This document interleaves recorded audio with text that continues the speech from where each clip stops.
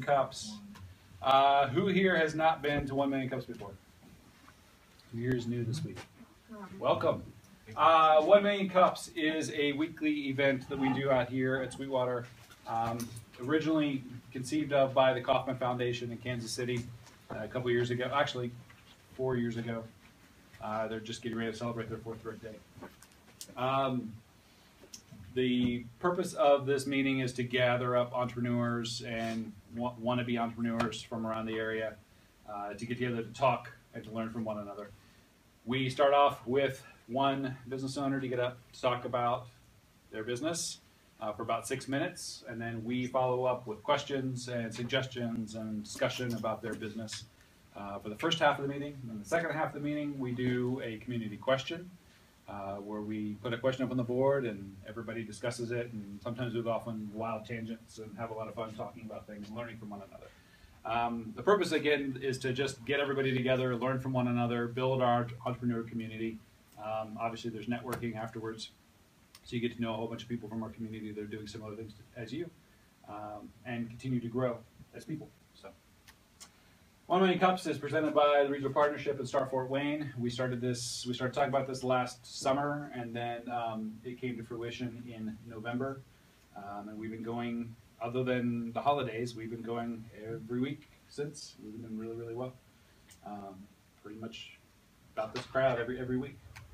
And we're sponsored by Sweetwater. They provide us the room every week. We just show up, set up, and we're ready to go. Everything's set up, ready for us to go. And then the coffee you're drinking is provided and donated to us by Utopian Coffee, a local coffee roaster.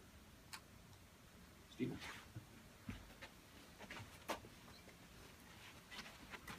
All right, so how many remember when next to JK's there was this art gallery? IPFW had a little art gallery in there, and then that went away. And some new strange shop came in there. What the heck is going on there? I think Nicole can tell us. Nicole? All right. We love you! It's funny, I have this total desire to be a public speaker, and the half hour leading up to it, I'm a nervous wreck, and then I'm here, and it's like, go time. So I am Nicole Keffer.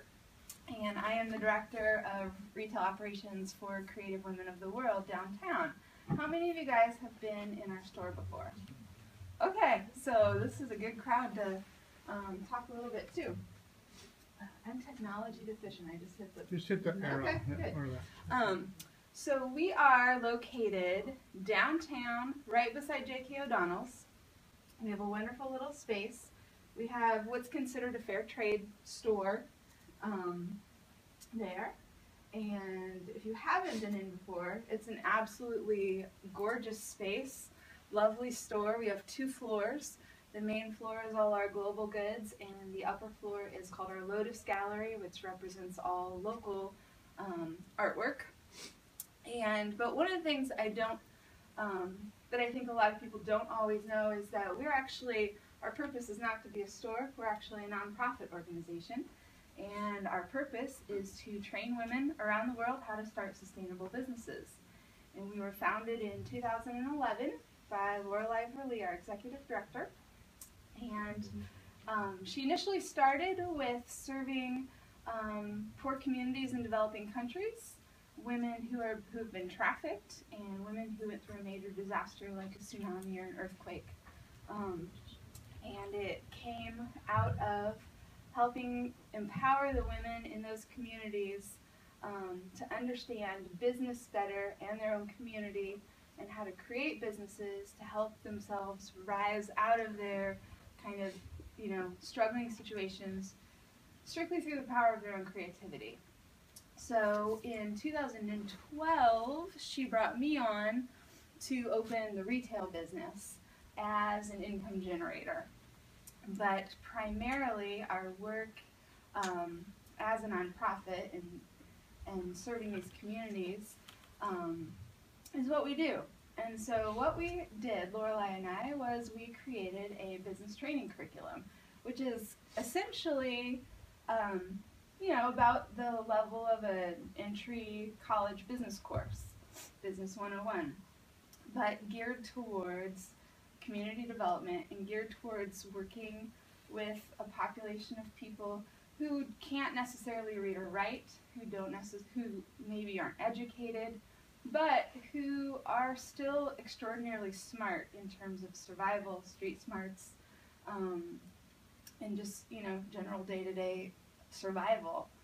Our customer happens to be NGOs, mission groups, groups who care for people in these developing countries, and not just developing countries, but people who care for people groups for long term.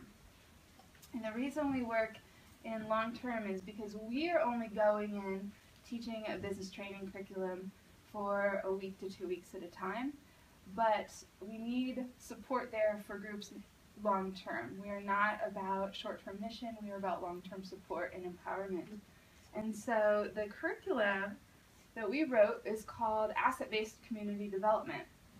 And what we do, and the reason why it works across so many different cultures and communities, is because we are only looking at the resources available to that group of people, what their skill sets are, what their materials they can get, what their markets are, anything that can add to the sustainability of what they do.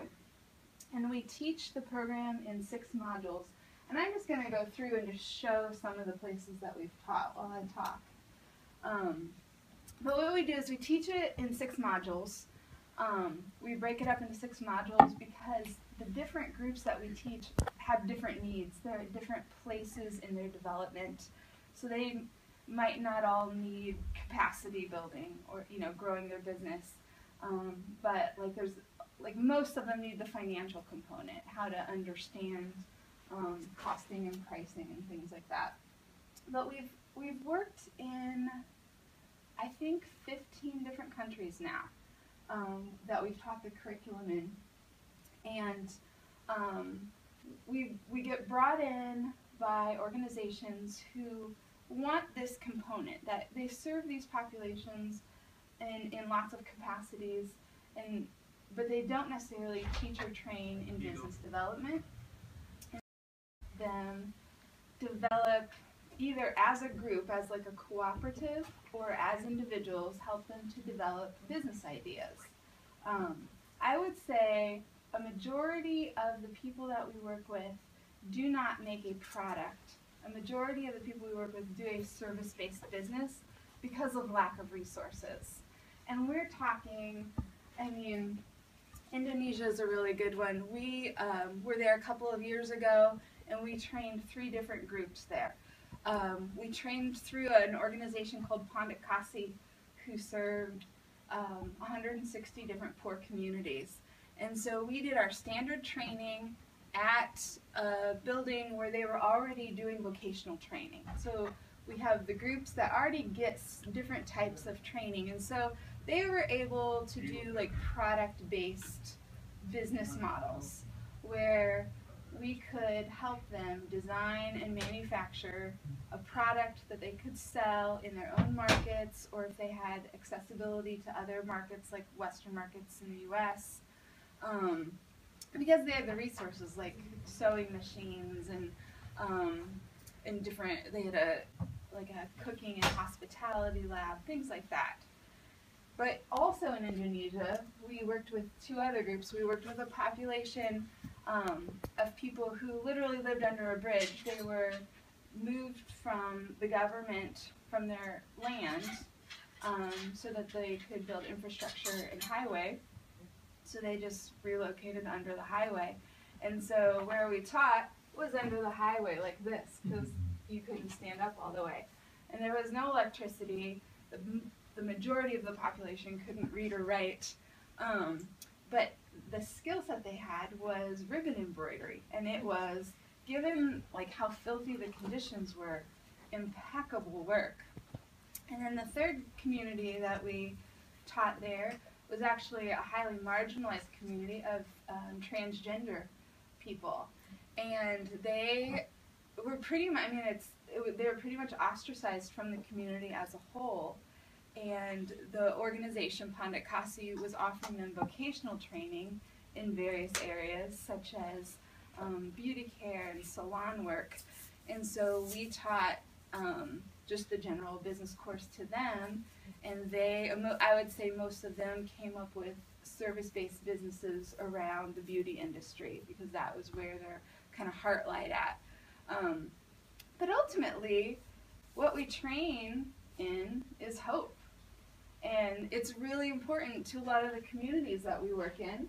And just, we taught in Tajikistan, but really just how, what it looks like and where to start when you've been living in survival, either from just, being born into extreme poverty or going through a major disaster.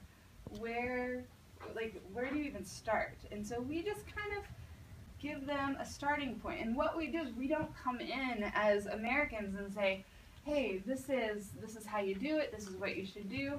It's when we say that we teach through the power of creativity, it is, and when we say creativity, it is not you're a really good artist or you can draw well or this or that. It's taking an issue and looking at it from all angles and coming up with creative solutions to solve that problem.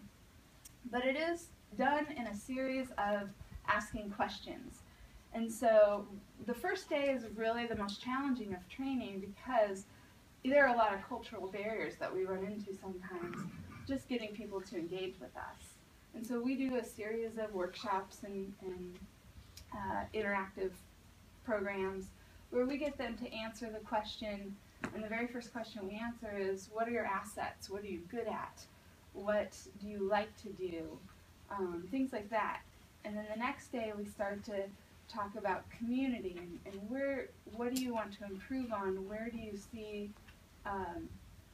see problems in your community? How do you see them getting better? And really what happens is they identify the questions and they answer them themselves. And we just, as we start to see opportunities, we can help prompt ways, of just possibilities of things that they could do to impact their community with their own creativity by starting these businesses, by using the materials that we can, that they essentially identify. And it's just, and it varies so much from community to community. This is the group that I mentor. I live part of the year in Nairobi, and I have 5 women that I work with who are all HIV positive, and it's the very first group that we kind of started on our own, that we didn't start through an existing organization. And one of the things that this group became so important as we learned and built our business on was identifying local leaders and empowering them to take over the program. And essentially what you want to do is work yourself out of a job. So this is Grace Mwangi, and she is our advocate over Kenya. And as we continue to grow the program, I can see her kind of even taking over the whole Africa program itself. But she has been fully trained in our training program, and she meets with our artisan women every week as much as possible. And they do different product development, they do different research on markets, they talk about struggles and challenges, and it became just not only that, but just a really great fellowship for women who, in the particular communities that my Kenyan women live in, being HIV positive, is super taboo. We don't talk about it. We don't even put their images online. They're very well protected in terms of that being known that our women there are HIV positive. However, their whole line of products that they create, and they came up with this idea, was one of the things that was important to them was starting to combat that taboo topic of HIV and AIDS awareness in their community. So their whole product line is called Why the Red Bead, and there's a red bead on everything they do, and it lists like facts about HIV and AIDS awareness. That is kind of challenging what their culture knows right now to be true. And so it is. It's really neat. It's really neat to see them take pride in their work, to have something really to live for. The government in Kenya gives them their medication for HIV, but they cannot afford food, and you have to take it with food. And so that was the other kind of driving force behind that group, was just like the survival need. And so they've just been an amazing group to work with. And just too, to see like the personal development behind them. The first time I met them in 2013, Regina, the first lady, would not talk to me, would not look at me. She's the oldest of all our ladies. It was odd because I was one of the younger ones, and so, you know, there's just that odd, like, someone younger than me as the leader, and she just didn't want to have anything to do with me, which was fine. You know, we let everyone come to where they need to be on their own time. And as I would return, and, you know, coming back 6 months later, she wasn't so much engaging, but she wasn't as cold. And then the next time around, she was much more engaging. The last time I was there, she was the first one to hop up out of her seat and give me the biggest hug. And she's like my grandma, like she's just like my grandma now. And every time I'm there, she crochets me some strange thing to wear. And I mean, I just love her. I just love her to death. And that also kind of instilled in me the importance of committing to something long term, and like just how short term does not solve much. It just creates so many more problems than anything. But we also do a lot of the same work here in Fort Wayne. And so I would say about a year and a half into having the shop, I noticed that we would get a lot of people in the store that are like, that is great that you feed kids in Africa, which we don't. But you're starving children here in Fort Wayne, and what are you doing here? Well, we were already like also working with the community. I don't know if you know this, but we have an extraordinarily wonderfully high refugee population here. We have the second highest Burmese refugee population after Indianapolis. There are a lot of great programs in town that support, you know, our refugees, but they're not super integrated into our community. They tend to stick to themselves. They tend to, especially the women, they tend to work out of the home. They don't tend to mix much outside of their own communities. And so how do we get them more integrated? And so we do different programs through Creative Women of the World. This is Toma. She's from Chad. She came to us through the International House. And she's fantastic. She's much bolder than most of them I work with. But she'll come to me with ideas of things she wants to make. And it's nice having our gallery space because we can kind of use it as a test market. And it's a good experience for her to learn how to do things in our kind of market here in the U.S. And so where we started out was she would say, you just tell me what to do. And I'm like, I'm not going to. You're going to tell me what you're going to do.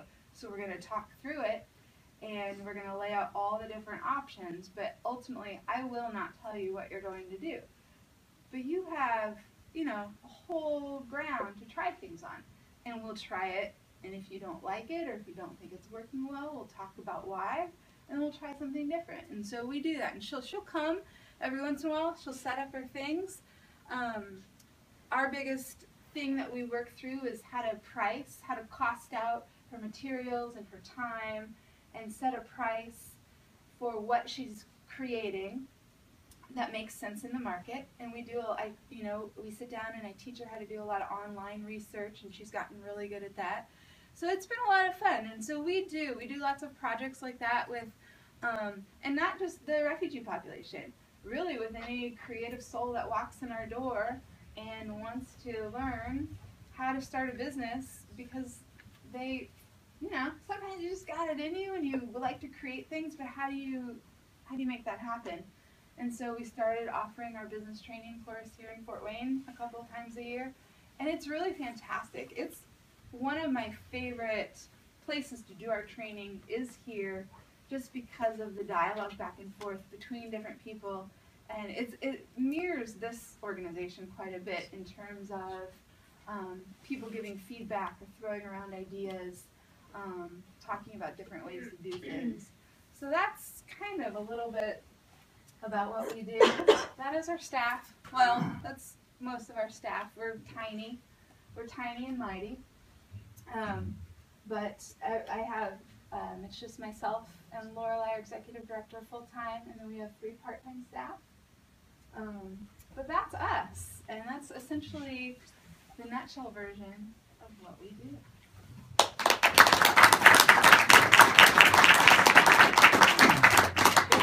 So now we open up for questions. Do you know where you guys are located? We are downtown, right beside J.K. O'Donnell's on Wayne Street. It's right by each business executive. Right by the business store. The City Exchange. The City Yes, Exchange. right by the City Exchange. Yes. Yep. The products that you're bringing in, are you just bringing in for yourself, or are you bringing in enough quantity that you're reselling to other locations? We do both. Okay. So the store itself carries products from about 48 different countries. So we're working in about 15, and then we also partner with organizations that are out there. We're just too small to be everywhere, but there are a lot of small organizations that are out working. So we do both. We obviously do the store. The store serves as our income generator. But that's one of the things that has that we're really trying to work on, is one of the big needs for people who are creating products need distribution. And there are distribution channels. It's costly to get into, and so that's one of the ways, through building relationships with other organizations, other retail stores, other fair trade channels, of how to get them distribution. Yeah. On a percentage basis, how much of the revenue that the store generates goes back to the women or to the 100%. villages? I'm sorry? 100% of the profits go back to the organization, the training, and the mission project. Thank you. Mm-hmm. How much does it cost to do like a program cycle in a foreign country? We have it calculated out on average. It would cost about $250 to train that woman for a year. For one person? Yeah, for one person, and that covers like the support and follow up. That's kind of like the broken down cost of everything. When we go do a training, it'll vary from country to country. It'll vary in how big our groups are.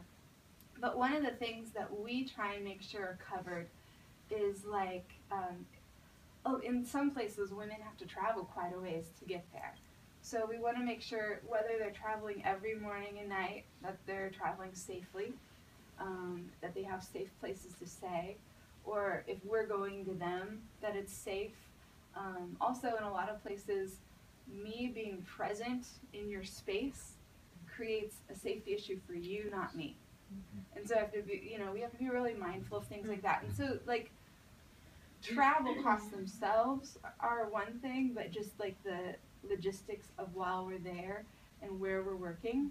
And so in just material costs, like having workbooks, a lot of times we'll need translators, things like that. But I mean, it's relatively not a huge cost in terms of like the overall. So we have it down to like and we set it up that way because we needed a way to get like set donation amounts. So $250 is what would cost to train a woman for an entire year, like, and cover all the follow through and everything. And how many are you hoping to train each time you go into another country? It'll vary from year to year. In 2014, we did 150 women, and I worked in 6 countries. I was in Tanzania, Kenya, Uganda, India, Indonesia, and Japan. And then last year we were in Haiti, and back in Uganda and Kenya. And then this year, I just got back from Uganda, we were in Haiti again, and we're getting ready to pick up Honduras. And so it will vary from year to year. We have about 6 countries on docket waiting for us to come who have asked for the program that we just have to complete fundraising for. But so yeah, it'll vary. I mean, sometimes and a lot of these are repeats. So like every year I'm back with our group in Kenya. Every year we're with our group in Haiti. And so we have at least a 3-year commitment with them. And so adding new, maybe we only add 20 or 50 people. Some years we are in a lot of places. And so, yeah, it could vary that much. Yeah. So if I'm a non-for-profit Mhm. and I say, oh my gosh, I love your program, do I pay for you then to go over there? Is that how that works? Or Like if you wanted us to come in, we've helped nonprofit, or we've helped these groups that have invited us. There have been a couple of different ways. Some have enough funding to pay for us to come over. They provide our housing and meals and the transportation. Some are just not at a capacity where they have a dime to their name, but could really use the training. And so we will fundraise on behalf of that organization to get us over. We get people donating airline miles. So it kind of is all over the board. We have one group in Haiti that we actually have to pay the women their day rate for them to get them to come to the course, which I'm still not sure how I feel about that, but that's where we're at right now. So yeah, it's kind of varies from group to group and what their resources are. How do these women find the course, and is there any sort of selection process before they're allowed to enter the training That's then? a good question. So it's all kind of organized by that main supporting organization. They're the ones that have the people that they work with. So they're the ones that will bring us in either for a specific group of people, or sometimes they'll invite the communities in. So they're the ones that kind of choose who takes the class. We're called Creative Women of the World. We don't only serve women. We do primarily serve women, but we also have men who are part of the program as well, and men artisans as well. So, yeah. When you train the women or men, I guess, how much do you plan, or do you work with getting them a domestic market for their goods versus an international market? Yeah. We try primarily to get them to identify their local markets because you want it to be sustainable, that's just an interesting concept in general, teaching sustainability to a person who's in survival mode. Very challenging, very challenging. But that's one of the key components, is getting them to identify where they can sell, because we want them to create a product or service that they're selling there. Some groups do create products that are like a fair trade type product that work to bring here and sell, but that is not our main goal. We only bring in that component if it exists already, or if it's kind of on the road to being that, or if that is their ultimate goal. Groups bring us in at different capacities. Some groups that bring us in are already well functioning and just need product development or input on product line. Some groups are just starting and have zero things, so we start at ground one. I also end up, as it turns out, end up doing a lot of consulting just on IGAs in general, income generating activities. So for example, if a school calls in rural Kenya, I can't go in and do a business training course with a bunch of kids and show them how to make products that we could sell, because we have boundaries in the fair trade world about child labor. But if they really are interested in an income generating activity to support their organization, I can tell you how to start a quail farm, and I can tell you how to raise chickens, and I can tell you how to grow butterfly bushes. And I've learned a lot from the communities I've worked in. So we can, and it's not even just me telling you what to do, I've just learned all these things, but we look at different ways to generate income that groups can do that are appropriate to their groups. So, my transgender community in Indonesia, not all things are going to be appropriate to that group because of the limitations that society put on them.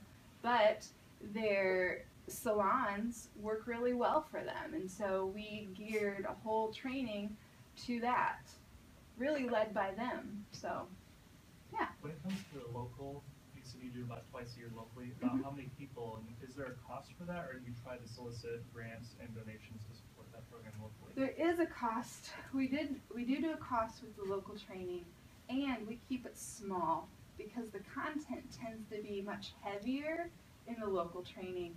There's a lot more dialogue, and there's a lot more for each person to lend to the conversation. So really, like 5 to 7 people at a time is a good amount of people to have a good dialogue where everybody's involved in kind of the process. So, yeah. So how much is similar from community to community, and how much is different, kind of on the ground, Yeah. making it up as you go? Resources are very different from place to place.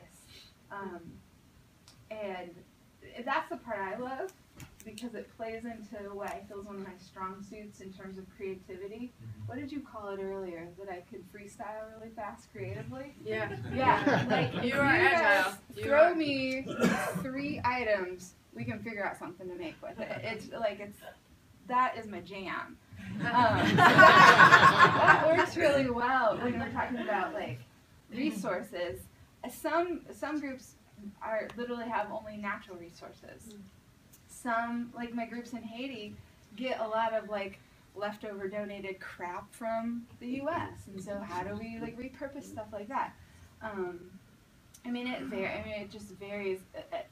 We have an El Salvador group that they have an abundance of inner tube tires. So there's a whole product line in their store that is made from recycled inner tube tires. And just like creative ways to honor what they do. Some it's strictly left to skill sets.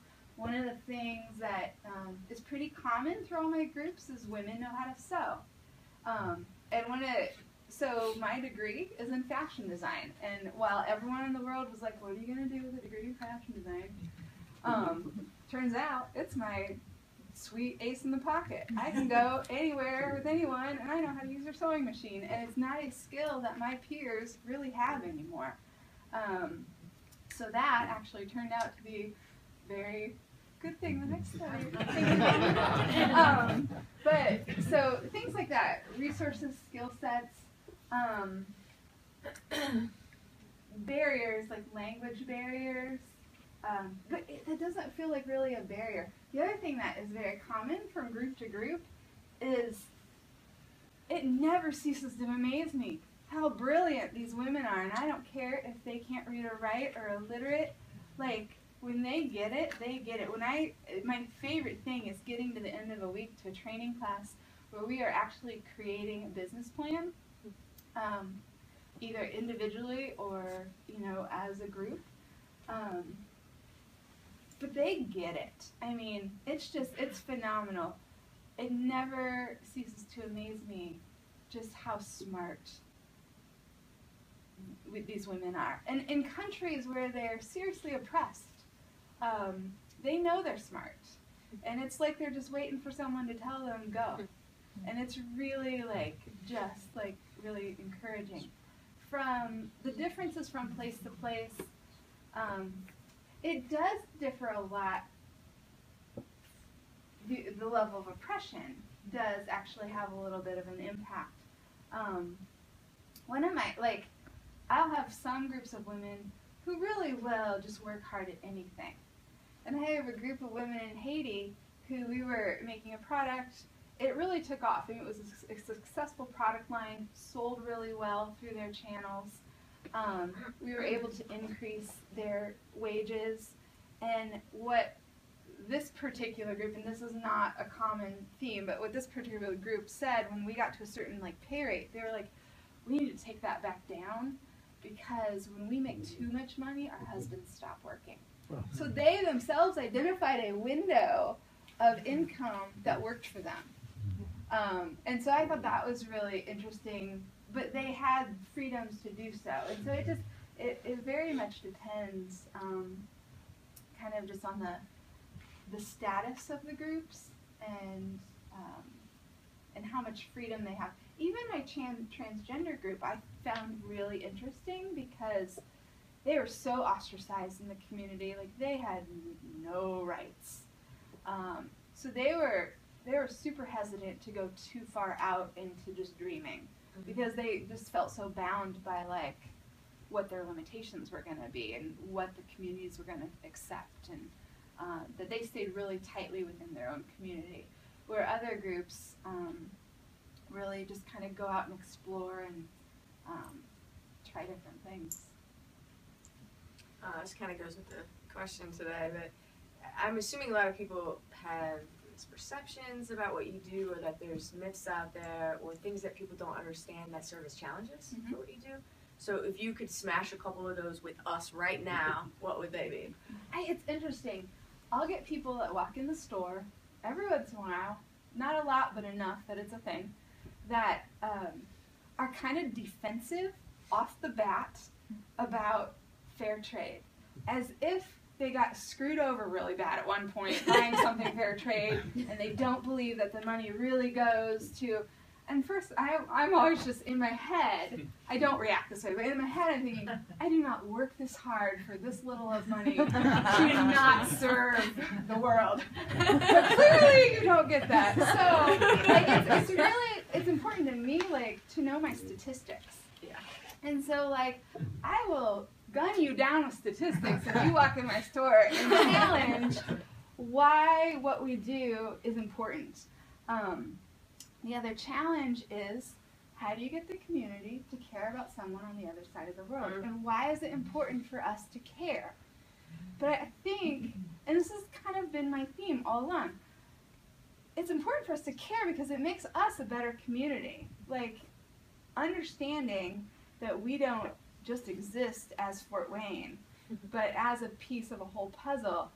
I just think that the people that I know who are really bought into understanding, or at least being interested in knowing how my sister on the other side of the world is treated and how she lives and what's acceptable and what's not acceptable, you know, and what happens to girls, and just the fights that our women and our girls go through, and just is overwhelming. And one of the things I always tell people is, let's look at human trafficking for a second. $32 billion a year industry. And I think a lot of people think Thailand, Cambodia, India, anytime there's a war zone, all the people migrating out of Syria, astronomical amounts of human trafficking. Do you know half of human trafficking happens in the United States? $16 billion a year happens in the United States. Like, some of the biggest times it happens are when big sporting events happen. Car races, Super Bowl is a huge one, World Series, things like that. That's a lot of, you know, and so the issues that happen over there sometimes also happen here, and they might look slightly different, and they might not. Poverty looks a little bit different than maybe it does here, but it can still be served using the same principles. You know what I mean? You know, they might not have clean water, and we do, but how do we still have the same earth that we live on, and how do we act more consumer conscious and things like that? And so it is, like, part of my myths I'm always trying to debunk are, it is important that we are conscious consumers and we know what we're buying. There are 3 industries right now that still have terrible child labor: coffee, chocolate, and clothing. And so, like, for example, let's talk about chocolate. We carry amazing chocolate, fair trade chocolate. We do. We do. I mean, it's amazing. There's 2 big chocolate companies in the U.S., Nestle and Hershey's. Hershey's is finally, after tons of pressure from the Fair Trade Federation, fallen into committing to the compliance of, you know, not using child labor. Nestle does not. And they're still fighting Nestle. I mean, it's still, like, shown that Nestle's still sourcing from places that use child labor. And so when we're going to buy a candy bar, at least know a little bit about what you're about to buy. And if you don't want to drive downtown to get one from me, at least make a conscious decision where you're standing, kind of thing. And it's those, like, little nuances. Same with coffee. And just anytime there's that option of buying something fair trade, that did have a much more conscious consumerism behind it, and making, you know, just a little bit better decisions, because all those little drops in the ocean are what create the ocean. Oh. Boom. So, Yes. one more question. Okay. So what are you guys doing from a PR marketing point of view to help get this out there? Because I mean, I know a lot of people are still trying to figure out what you guys do. Yeah. So, I mean, like, people see us and think retail store. Mm-hmm. I do a lot of marketing campaigns. We do a lot of cross promotions with other nonprofits in town. We do a ton of speaking engagements. It's kind of just beating the streets and going door to door and just telling people the message. We do, you know, a big fundraiser every year. And I think we're growing for sure. And we're 3.5 years in with the store itself. And I think the more that we get people involved, the more the conversation gets out there. And literally, if you walk in the door, the first thing we're going to find out is if you've been here before, and if you haven't, we're going to let you know we're a nonprofit and what we do. So. How can we in the room help you? Buy chocolate. Just. Sounds like a lovable way of help to me. Yeah, I always encourage people to be conscious consumers. If you aren't familiar with the store itself, come down and check it out. It is not more expensive to buy a gift fair trade, and we're not the only fair trade store in town. It is not more expensive to buy fair trade than it is at a big box store. And it's just not. You cut out, on average, 12 middlemen. And the person that made that, who deserves a larger portion of the profits, gets it in that sense. We do amazing events every month at the store. They're fun. They're family friendly. So, you know, feel free to come. And then one of the things that we want to start doing in the future is we want to open up our work trips to bring people along with us. And so that's one of the things we're going to be launching this year is who might be interested in traveling. There you go. Cool. Thank you. Yeah. So, since you travel, yes, travel. Awfully appropriate. That's great. Thank you. Yay!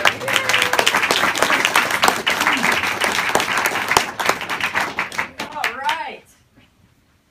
Sorry I missed you guys last week. I know that you missed me. So Would you go? I'm just doing it right again. Can we, what?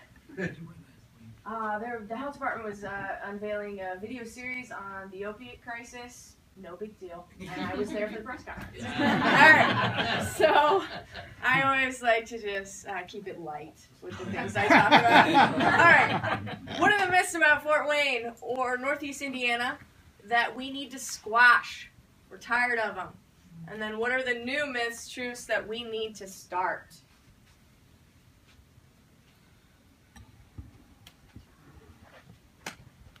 Yes. I'll start it off this week. I know going away to school, a lot of people didn't even know what Fort Wayne was. They just thought it was like a small farm town. So once I started telling them, it's the second biggest city in the state, and there is a lot to do here. I think just in general that there is stuff to do in Fort Wayne would be an important thing to start. Yeah, that's still true. I'm from Chicago originally, and I thought the whole state looked like Hoosiers, the movie. Those are weird. That's kind of true. But So weird. I was so disappointed. That's pretty accurate. I was like- 22 years in. Coming from the fashion world, I can say the very first thing people say all the time is, we have no fashion here. Or there's nothing going on here. But actually, the best fashion we have here are from the small businesses. And we have a ton of them that are sprouting up or have been here for 20 years. So Yeah. we really do have a lot. It just might not be in the mall. Absolutely. I mean, look at us up here. I mean, it's coming straight out of entrepreneurship and small business. Thank you. All right. Who's next? Yes, please. Going off of that, I think we really do have a diverse community in Fort Wayne between the second largest Burmese population here after Indianapolis. We have a huge Asian population coming into Indiana Tech and some of the other colleges, and it is a pretty diverse area in terms of that regard. Thank you. Hey, Josh. Hello. So we are always perceived as being part of the Rust Belt, and you'll see these news articles written and say Fort Wayne part of the Rust Belt, and people think all we have is manufacturing jobs when we have a heck of a lot of like service related and other cool industries that are being done here. I remember hearing we're the handbag capital of the world as far as like the number of handbag related jobs per capita, which makes sense if you're gravity and seem to be. But those types of things are active and going on, and it's not just, oh yeah, go to Fort Wayne and get a job in a factory. There's other things happening in other cool industries you can look at. I also heard the other day that we have some of the highest percentage of, or we are an innovator in security IDs and that type of thing. But you never hear about that. I didn't know about that till like last week. Really quickly, when I moved here, this probably isn't a myth, but first thing when I was 18, I moved here coming out of basketball scholarship. My dad says, Bernadette, you know, what's the first thing you notice that's different about there? I said, Dad, women drive trucks. Take that one to the bank. That's the first thing I noticed here. We didn't have a lot of pickup trucks rolling around Chicago in the late 90s and the 90s. Yeah, we moved our trucks here. It's cool. I still want a truck. That was my first car. That's great. You guys. What else? I don't know if we're talking about starting myths yet, or if we're still talking about ones we want to get rid of, but. Either or. Okay. No so rules. One that, and it's ironic you're being here in Sweetwater, but you hear about Austin being the live music capital of the world, or Nashville being this, and I just thought Fort Wayne could be the original music capital of the world or something, like kind of leveraging all the people that have come to town with Sweetwater, you know, a huge diverse set of musicians and that kind of stuff. And I just thought, is that just sitting right in front of us and we could grab it and run with the ball or not? I realize it's very siloed from music, but I think for the demographic that, you know, you'd like to attract, you know, young people with a lot of talent, everybody's town, Sweetwater's certainly done it.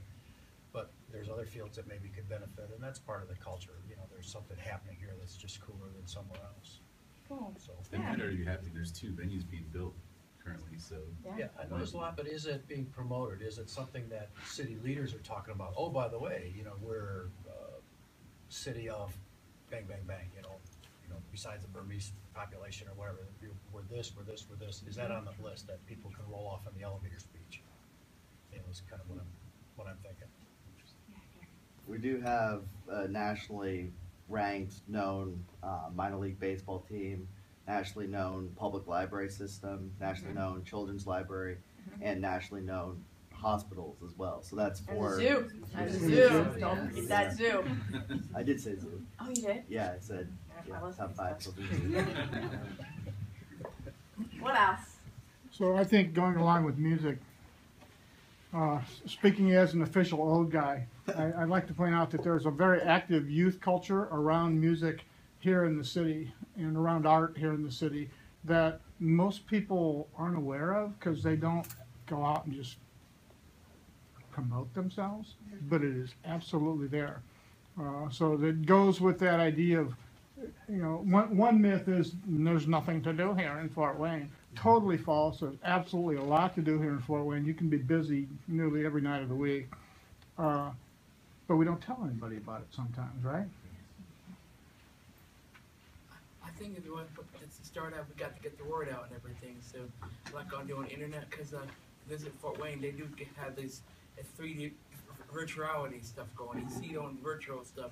As you've gone in virtual, you see how these virtual stuff. You go on a virtual, you see like they have to take you inside the museums, and if you go into virtual reality in downtown Fort Wayne, has a lot of virtual reality and stuff in Fort Wayne and everything. They have the new area that you can go in over downtown. What they used to have shows what kind of buildings it has, what kind of places they have in down there. What's inside these museums and restaurants and stores downtown. You have to go and visit FortWayne.com, see virtual reality, and see what's going on in Fort Wayne. There's a lot of cool stuff. Let's go on a virtual shopping tour, okay? To elaborate on what this gentleman said about the libraries, we have the 2nd largest genealogy department in the world. It's now the largest. Now the largest. And now it's largest. yes. And we have people coming in from all over the world to be there and to visit here. The other myth, and I don't have this I don't know that this is the truth, but this is my perception is when I look at Twitter and I look at everything online, the younger people now are starting to take ownership of this city. For years, I worked in the media. It started with PM Magazine, and we went out and we only did programs on the positive things about Fort Wayne and the cities around. Every day, all the time. And now I'm seeing it from 30-year-olds and 40-year-olds and 20-year-olds. And it's exciting to see that they're staying here, they're owning it, and they're adding to it.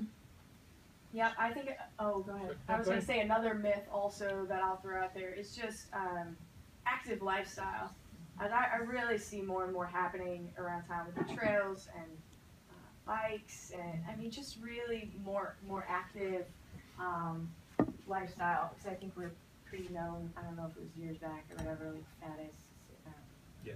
whatever. It wasn't good for us, okay? It wasn't. Well, to counter that, we're also getting like the restaurants and the food scene has exploded in the last few years between the food trucks and now the restaurants that are coming in. I don't know if you have if you go around on Friday or Saturday night now, you don't have reservations someplace. Any place that's above like Burger King, you know, you can't get in. I mean, you have to wait an hour and a half sometimes to get into any place, it seems. And then get up and track the trails. Yes.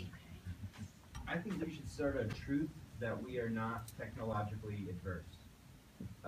I work with businesses, websites, and marketing, and a lot of times what I find is that companies don't want a website because they're happy doing business the way they've been doing it for the last 15 to 20 years, and they say, I don't see the value, especially high-end websites. You know, what's the difference between a $1,500 website and a $10,000 website?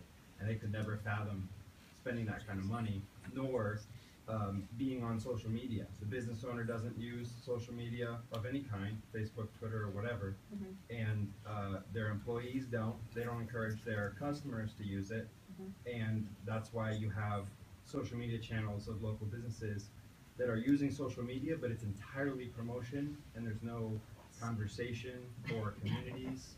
It's just, it's kind of a like online billboards only.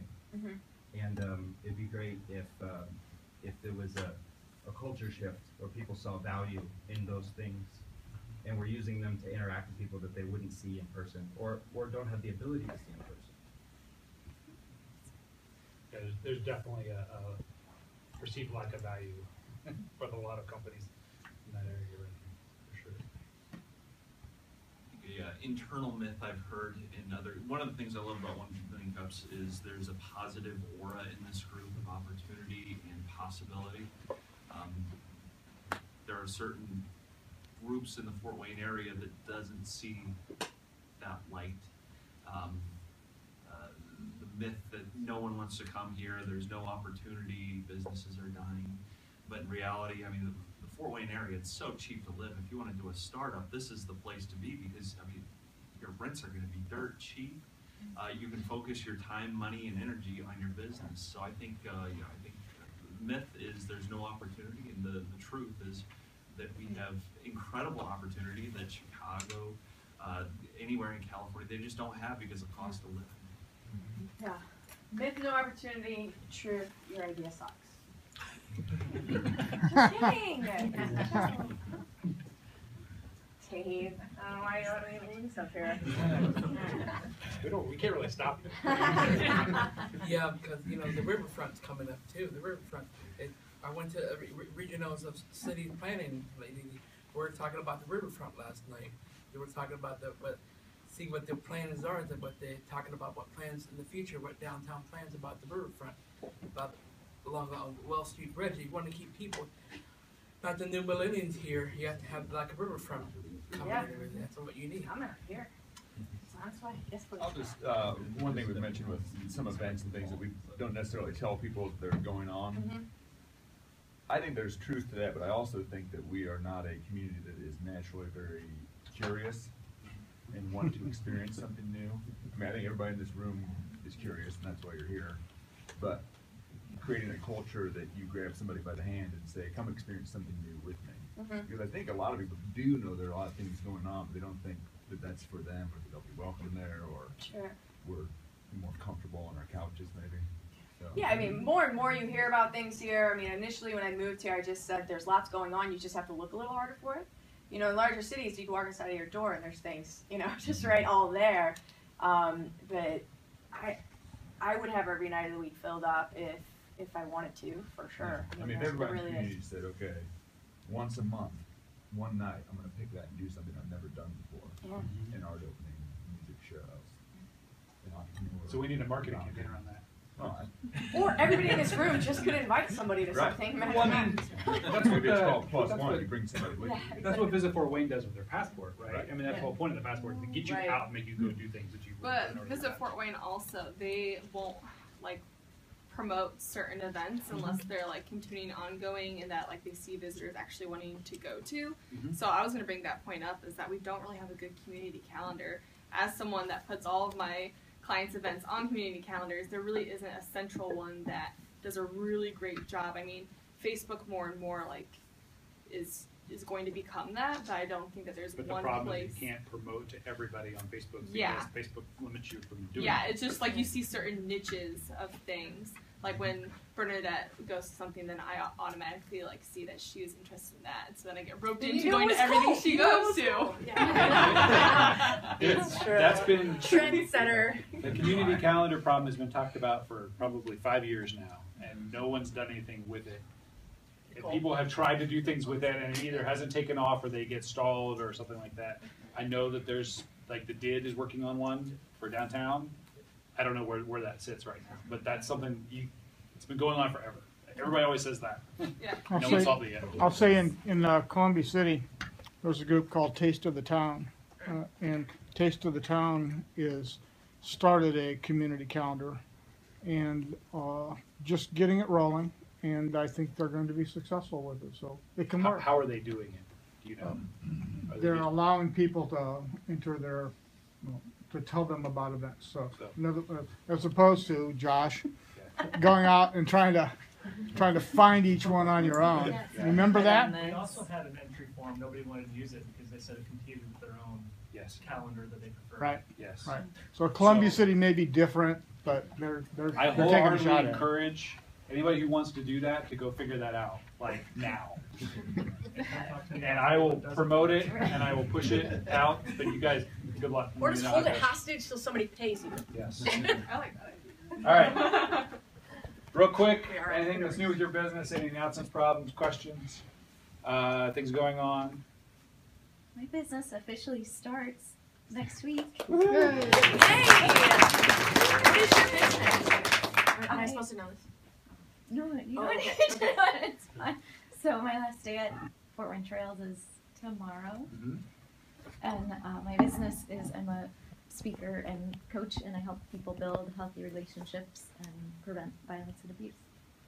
Can we just thank Lori for all the work she's done in Fort Wayne Trails?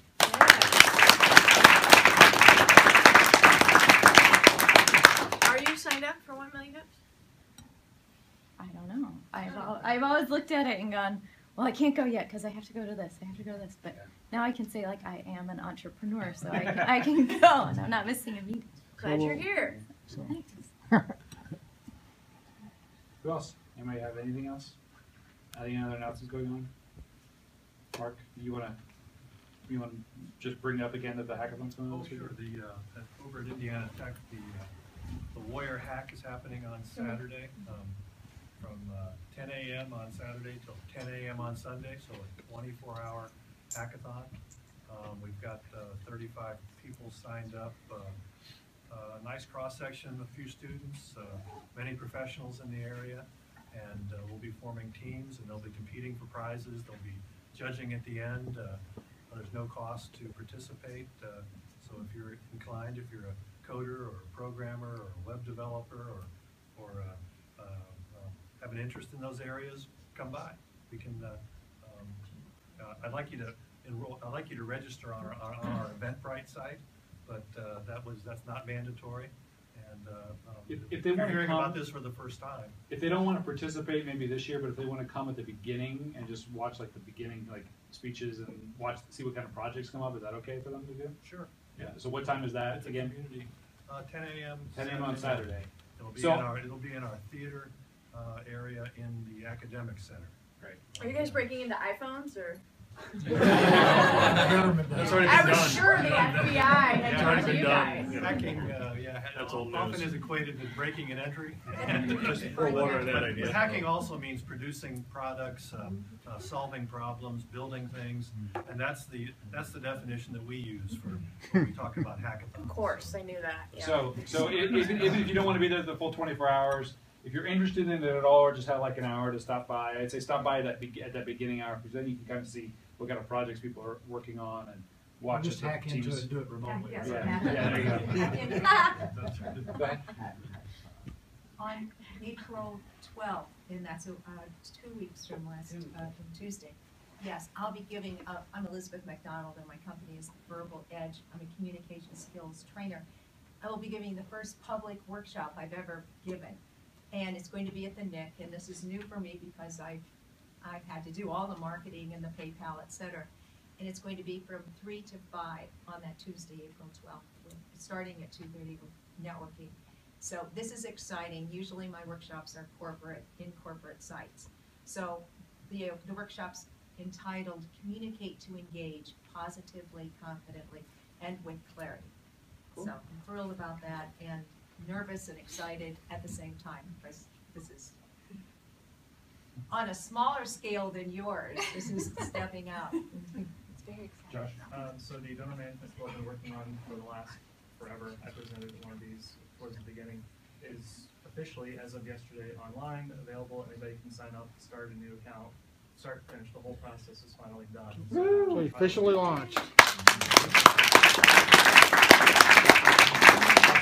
Yes, please, Josh. Okay. Anybody else? We have started a program up in LaGrange County, way up north in the boonies. Where? Yeah. Launched LaGrange County, and it's a high school entrepreneurship program.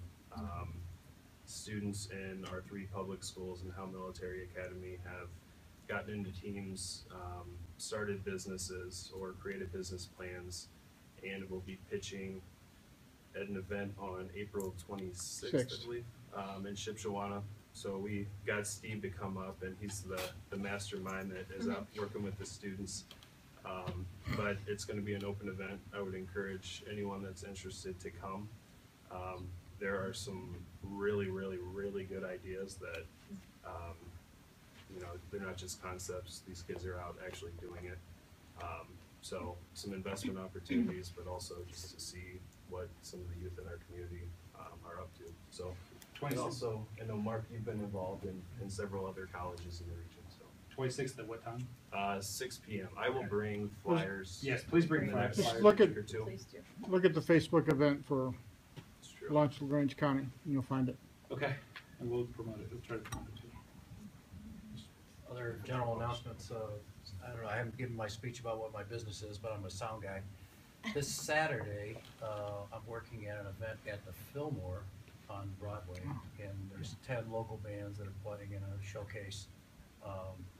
So if you haven't heard that event, the guy I'm working with has had a production or promotion company called Soiree Productions. Oh, Soiree, okay, yeah. And so it's 10 bands that play at the Rail. My kids are even too old to go to that place, so I don't know what I'm getting myself into. So come on down, have some fun with that. But the events have been, the place has got a nice vibe. It's really kind of fun and everything. I went to the one last fall or whatever they did the last one. Usually the Bravo truck shows up or something like that. The Bravos So, will do, yeah. so I just, something to do in Fort Wayne this Saturday at the phone. Well, let me add that will include one of our normal regular attendees, Frank Lewis Allen, performing Oh, cool. as Raven Dakota, assuming his back is better by then. That's why you haven't seen Frank recently. He's got a bit of a wonky back. Quick thing. And kind of on the myths thing with local businesses, but I've been running a salsa dance group in town since October of 2010. We've met every single week at Pint and Slice.